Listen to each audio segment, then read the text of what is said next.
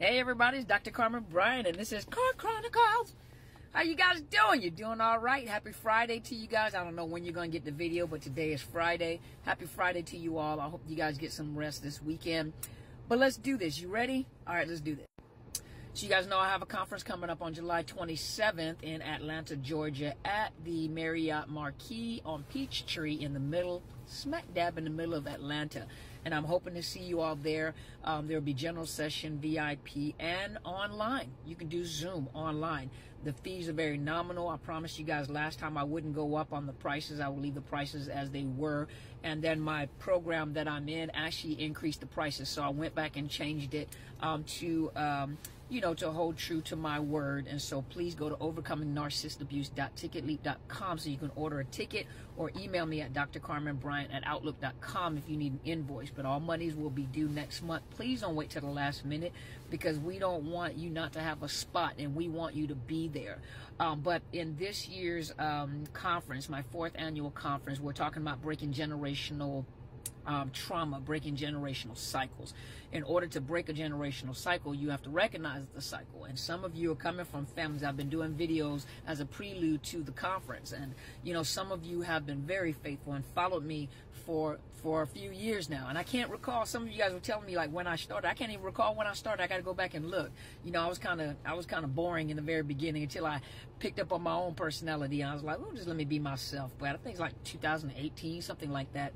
But and a lot of you have been learning, and a lot of you, it's like you had that aha moment, that fog lifted, you had that aha moment, and you had that epiphany where you started looking at your own family. You love your family. It also depends on the type of generations you come from, and I'm going to talk about that at the conference. That you're starting to look at your own family, and you're starting to pick up. And the sad part about it is not only were you picking up, you're starting to recognize traits in your own families and your family of origin, or adoptive family, but you start to pick up on traits. And so you started to notice the traits in your families, and it got to a point where you were able to pick out the narcissist in your immediate family. And it's painful because some of the brothers and sisters or mother and fathers, brothers and sisters, mothers and fathers, aunties, whatever, you actually were enjoying being around because they were funny, funny and fun to be around. But then you started noticing, that they're very critical, and like the jokes that they have,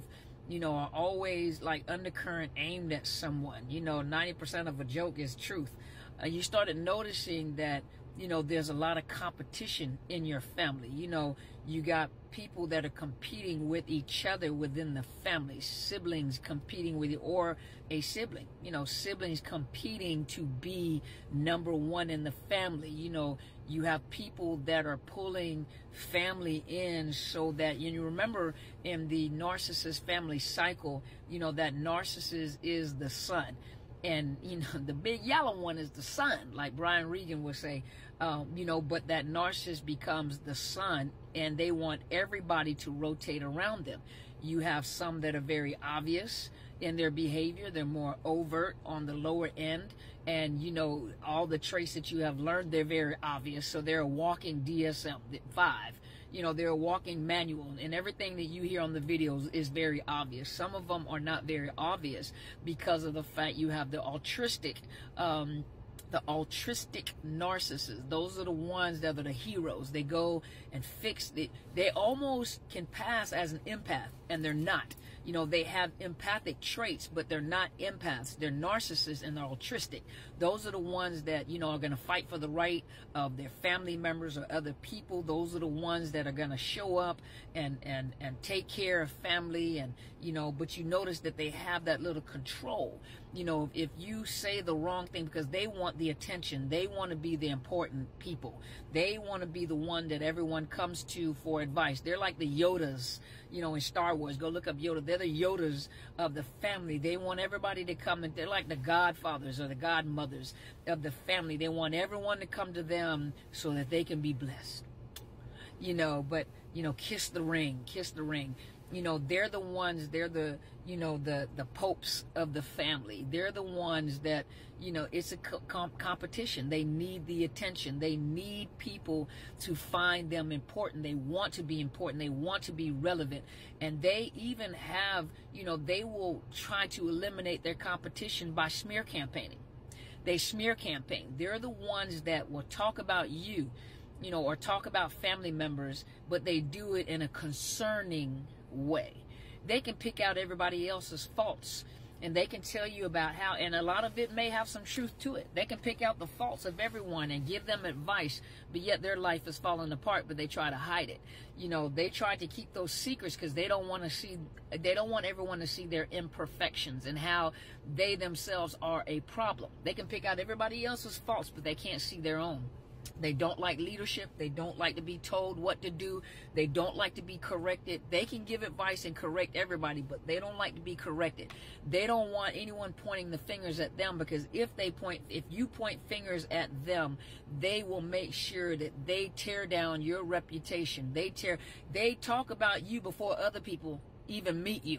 Because they see the type of personality that you have. You're a fun-loving individual, you're a great person or whatever, but they take your past and hold your past against you. Whatever it was in the past that you had going on, they hold your past and they present you to people by your past. They project themselves onto you, and they present their projected self on you to other people before people have an opportunity to make judgment on you.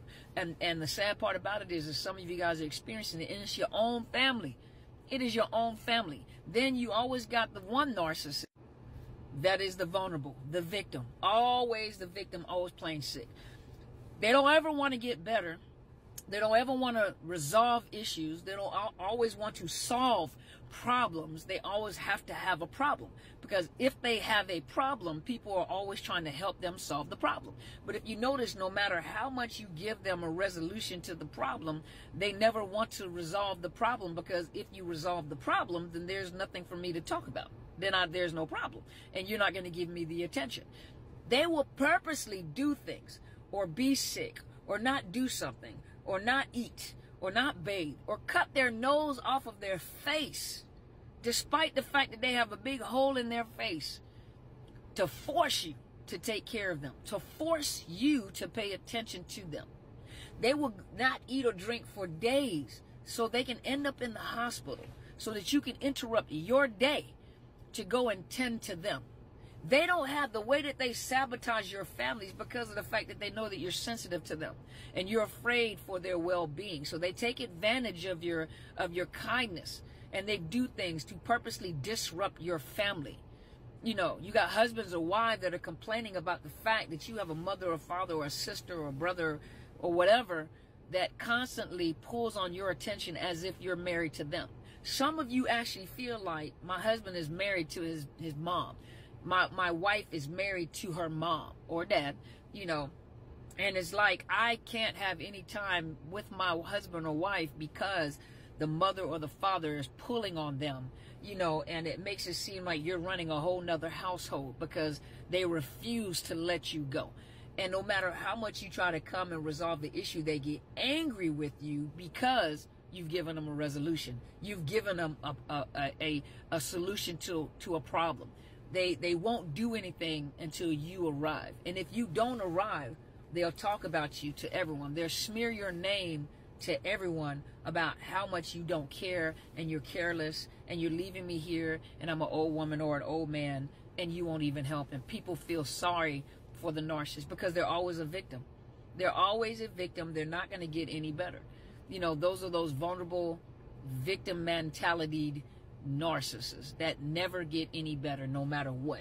And it is like they're driving you crazy. You're running yourself in a circle trying to figure out how to help them, and no matter how much you try to help them, they always get worse because, you know, for them there's safety in my sickness. And if you applaud them about something, you know, they have to turn around and be sick again, like, oh no, that means that I'm independent and I'm not independent. You know, this is what some of you guys are going through, and this is how they maintain power and control. But some of you have finally come to terms with the fact that, oh my God, my family is toxic.